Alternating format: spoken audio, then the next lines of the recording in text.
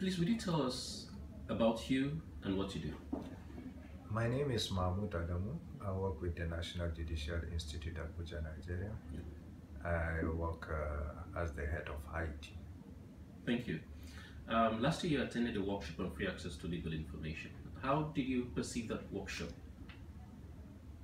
That was an eye-opener. Yeah. I'm not a lawyer. I'm more or less an IT person, but I had the opportunity to attend our workshop and I saw the need for free legal information, free access to legal information. Do you think that Nigeria enjoys that currently? And how is it impacting life in Nigeria? Presently, to the best of my knowledge, I don't think so. I know some companies that are selling legal information to people, even though they have added some value to judgments and some other laws. I'm not aware of any that is given free. So since AfricanLII is given free access to legal information, if Nigeria will also do that, I think it will be a great idea because it will help in so many ways. How specifically do you see this helping the NGI particularly? NGI being the body mandated for the continuous education of judicial officers, if it's going to provide free access to legal information system, I think it will be great and the people will get to have access to what they need to do their work much more easier. Yes. Thank you. And about judges, magistrates, judges, how well resourced in terms of access to legal information are they?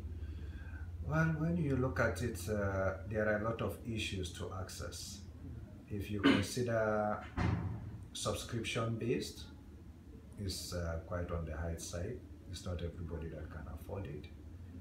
And if you consider the free ones that might be available, they might be online. So there are issues of computer literacy, accessibility to internet, and so many other things. So if you consider all these things, I think the accessibility is low at the moment. But if NGI would go into it, since most of these magistrates and judges, they come to NGI for one workshop or the other, if they are aware and it will be provided to them, I think it will be good. Yeah. So the NGI now is very interested, keen about setting up NigeriaLII. You believe that that would considerably enhance how judges, individuals access legal information in Nigeria? Yes, to a greater extent, I believe so.